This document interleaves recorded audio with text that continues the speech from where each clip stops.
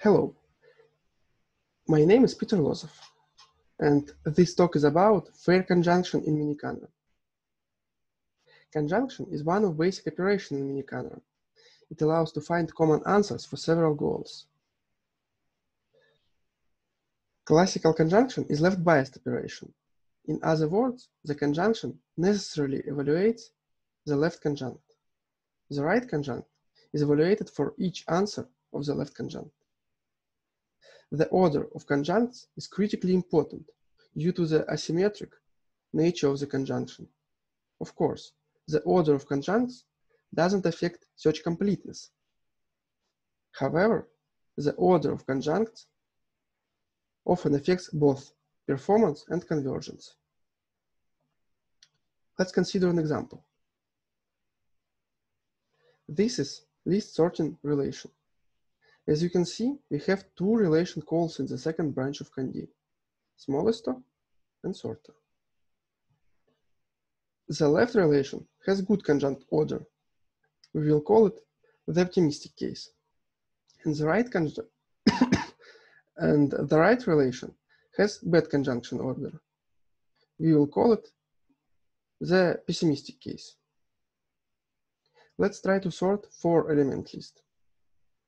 This query requires to evaluate all answers.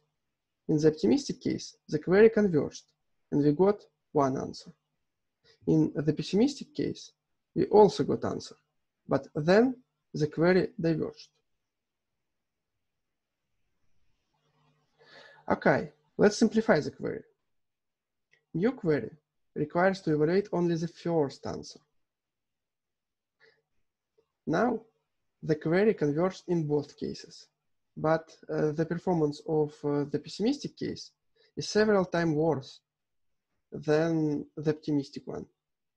And if you try to sort a 5-element list, then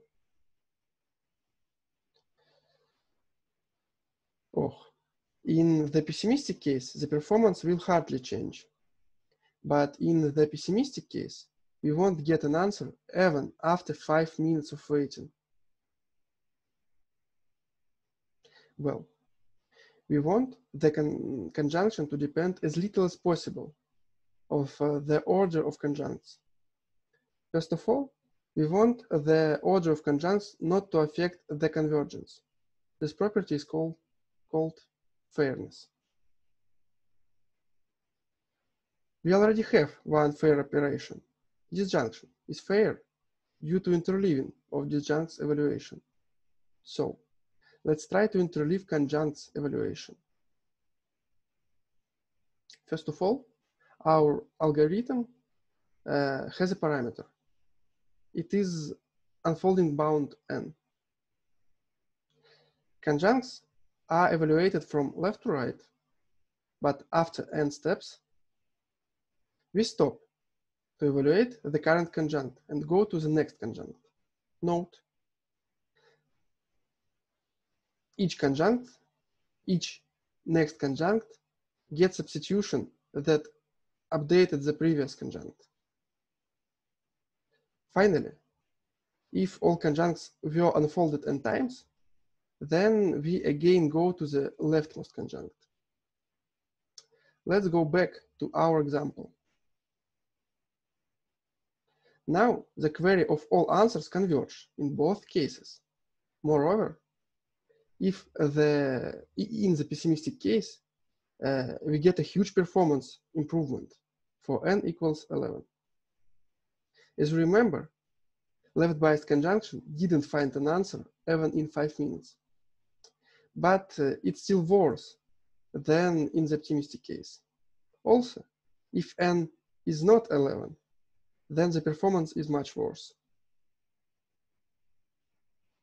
To summarize, the naive algorithm has better convergence than left-biased conjunction. And it has better performance with a fine-tuned n. However, we need to choose n for each program. Also, different conjuncts may require different values of n, but n is global. As a result, some conjuncts in program can be switched to early or too late. So now we want to dynamically determine when we need to switch conjuncts. To do this, we have a predicate that takes state and a relational call as arguments. As long as the predicate is stop, we will continue conjunct evaluation. Otherwise, we will stop conjunct evaluation and go to another conjunct. To formulate our predicate, we need the definition of structural recursion. Argument of relation is structurally recursive if it structurally decreases with each recursion step. And relation is structurally recursive if it has at least one structurally recursive argument. For example, let's consider appender, relation appender. It's a relation of least concatenating. Arguments x and z are structurally recursive. Indeed, xs is subterm of x, and zs is subterm of z. xs is argument of nested call, and zs is the third argument of nested call. So this means they will structurally decrease with each recursion step. So appender is a structurally recursive relation. Now we consider how structurally recursive argument will change during evaluation. The number of constructor in a structurally recursive argument decreases with each recursion step. Thus, call of structurally recursive relation either conversed, or all of its structurally recursive arguments become free variables in a finite number of recursive steps.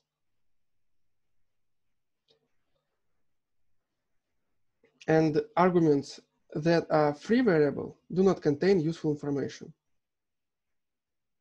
Such calls should be postponed, while other conjuncts will extend their substitution. This is what we will use as a predicate. We will switch conjuncts when all structurally recursive arguments of the current conjunct become free variables. As a result, the algorithm is as follows. Conjuncts are unfolded from left to right. Again, each conjunct is unfolded while predicate is top.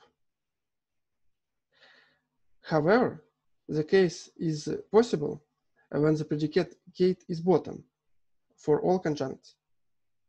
In this case, we will use the naive fair conjunction behavior. And this is our example again. This query of all answers converge in both cases again. Moreover, we have the same performance in both cases. The second query is evaluated identically in the first one. This is because fair conjunction immediately switched the conjunct to conjunct smallest two. Yep. To summarize, this algorithm has the same convergence as for naive fair conjunction. And it has better performance than left biased and naive fair conjunctions. The need for conjunct switching is determined dynamically. But if a relation isn't structurally recursive, our approach degrades into the naive fair conjunction. Let's talk about evaluation. We used 5 benchmarks for evaluation: list reversing, list sorting, and 3 more complex programs. There are 3 solvers of classic math puzzles. Also, each benchmark was in 2 versions. In the optimistic version, we have manually selected a good conjuncts order. In the pessimistic version, we put several conjuncts in a bad order. All 3 complex benchmarks are classic math puzzle solvers. We will not go into detail about them.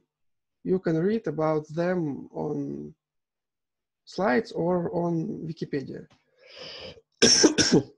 As you can see, the first one is a Tower of Hanoi solver. The second one is Bridge and Torch problem solver.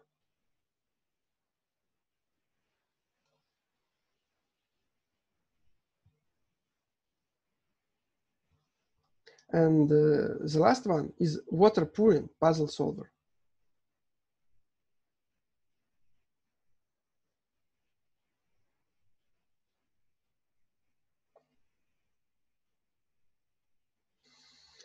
In the optimistic case, the fair conjunction produces additional computation, which adds small overhead. Here, here, here, here.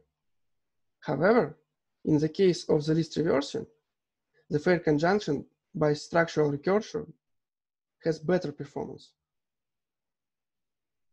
Thus, dynamic conjunct switching can improve performance even in the optimistic case. It's interesting. Okay, let's talk about pessimistic case. First of all, if the column reaches the top, then this benchmark didn't complete in 5 minutes. Okay, in the pessimistic case, left biased conjunction and even naive fair conjunction slow down dramatically. Here, here, and here. At the same time, fair conjunction demonstrate comparable performance to the optimistic case.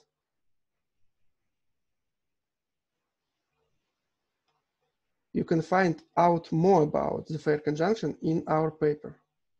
We described formal semantics for left biased and both fair conjunctions. Also, we presented more detailed evaluation. In the future, we plan to generalize our approach for a larger class of programs. We also plan to formalize our approach in COC, proof assistant, and next, prove the fairness and equivalence to denotational semantic of classical miniKanren. Thank you. That's all. Thank you.